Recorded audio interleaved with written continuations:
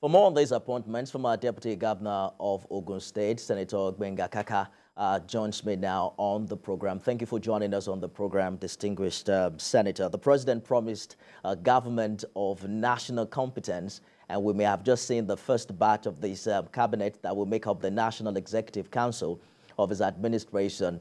4 ex-governors and quite a number of sitting and former lawmakers. What's your first impression of this list? Well, I think it's a very good blend. Good in the sense that we have what people call technocrats enlisted, and those with experience in governance. We have them in abundance here. Former ministers are there. We have former governors with wealth of experience coming on board. And the politicians that we normally say that they wouldn't want to work, and some other person will come and take their position or being used instead of them. Many of them, in large number, were also included. Then those who actually worked, even from other parties, to ensure the success of the party and of course, the Mr. President. We can say that some of them were adequately compensated also. So by and large, I think it is a good start. And you look at the whole nation, as expected, well represented from all the states in the Federation, subject to the addendum that will come in the next few days. Of course, I was just going to say maybe not all states yet until we see the remaining parts of this list. And then we cannot afford to leave them. The other states are coming on board.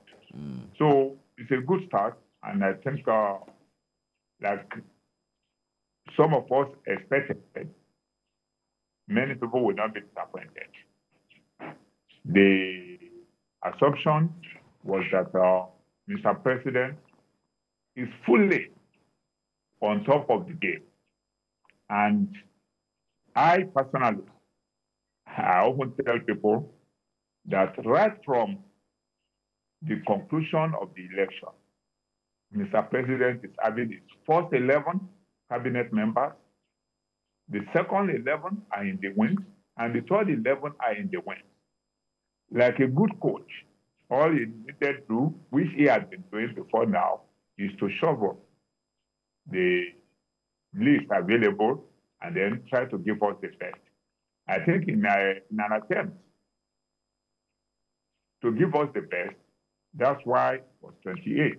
Maybe they are still trying to cross the T and dot the I. So that's why the entire list was not made complete. But Senator, are you disappointed that the president seems to have continued the tradition of sending this list without attaching their portfolios? Or is that something you expect that it will do subsequently? Well, if the CV is attached, it will assist the Senate in their screening process. But without it as well, you look at the caliber of people on the list. I don't know what type of CV we are looking for again.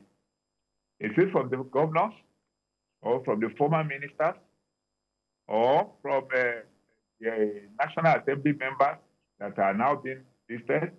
So most of them will be asked to take a bow and go. So whether attached or not attached, I'm sure a good job has been done. And by the grace of God, Mr. President, we know we have freely given him the mandate. And the buck stops at his table. So he has the mandate he has actually informed the Nigerians that he will be accountable. So whatever he does and he refuses to do, the buck stops at his table. So that we should give him the latitude to walk and feel free to choose among the people he thinks can best deliver the dividend of democracy to Nigerians. You know, it's interesting you mentioned, Senator, that some people will take a bow and go, just as the tradition we've seen in previous assemblies. But how does that strengthen the screening process and also engage these nominees in such a way that they will sit up when they eventually get their offices? Well, it's been the tradition. It is assumed that for a formal National Assembly member to have merited being nominated for cabinet position, he must have exhibited the needed quality, so that the thinking is that it will be mere wasting of time and the lack of disrespect for the would-be candidate. So, by and large, the honor, I don't think it's well. It's not a displaced honor. So it's well placed, and sustaining the tradition is not saying that people cannot ask questions. Sometimes they derive pleasure in even asking more questions from a particular person before eventually asking to or her to take a bath. So it depends on the approach and then the frame of mind of the legislators themselves to do what is expected of them. Sometimes they enjoy the intellect of some nominees and engage him even beyond what is expected, not out of the fact that they want to humiliate or do anything untoward, but they want to satisfy themselves that, yes, this is the man, and prove to the world that, yes, he or she merited that particular slot. All right.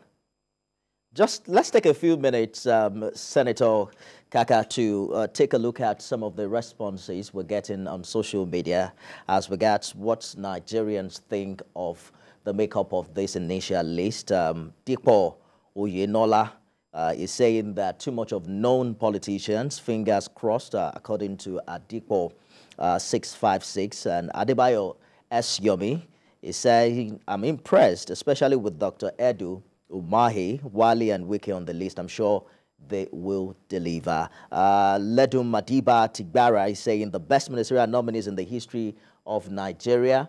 And Yusuf Issa, most unexpected, according to that tweet.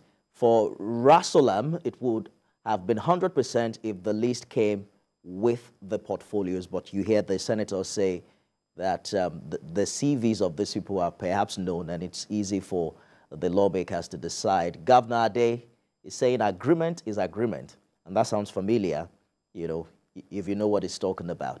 Ayuba Lima, I lost hope with the renewed hope agenda with people like Badaru on the list. Not quite sure why you are not interested in the former governor. Comrade Opia is saying reward for those who supported and worked hard for him during the election, compensation for some politicians.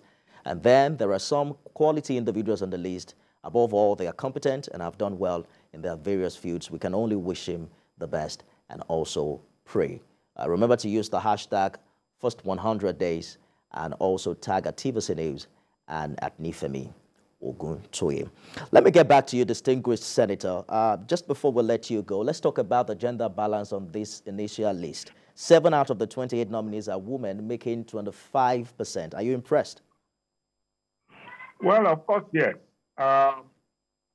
From the amended constitution, minimum of 10% of the women are expected. And you look at 10% of 40, that's 4. So if you are having 7, and we still have about 15 more, 14 or 15 more to go.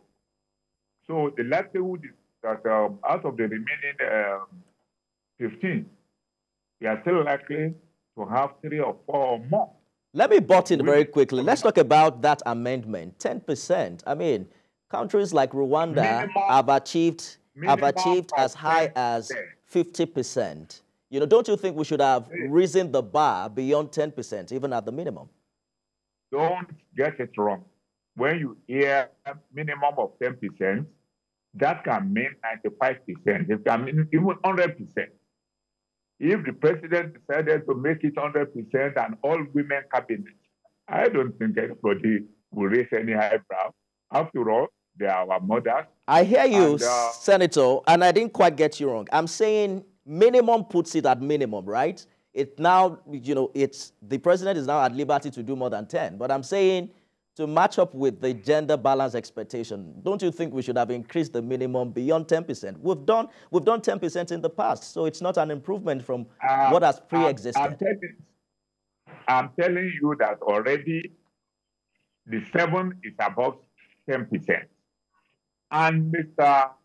President is at liberty to increase the number in the second batch of 15, either 14 or 15 that will be coming. So, whichever way it goes, it is never too late. Amendment could still be made. And mind you, we have 42 all right, cabinet members. Out of the 42, Mr. President is at liberty to reshuffle and bring in new faces. All right. So I don't think it's not iron curtain.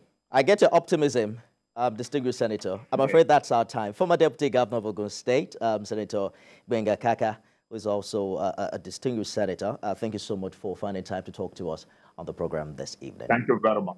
And that's our program today. You can watch a repeat broadcast at midnight and at 6 a.m. tomorrow. By the way, we won today with only 35% possession after over 100 minutes. Super Falcons emerged victorious, beating Australia 3-2. And Aziza Doshola emerged the first Nigerian to score in 3 different editions of the World Cup. We'll leave you with the First Lady's celebration while watching the match earlier at our residence. I'm Nifemi Oguntoye. Do have a great time.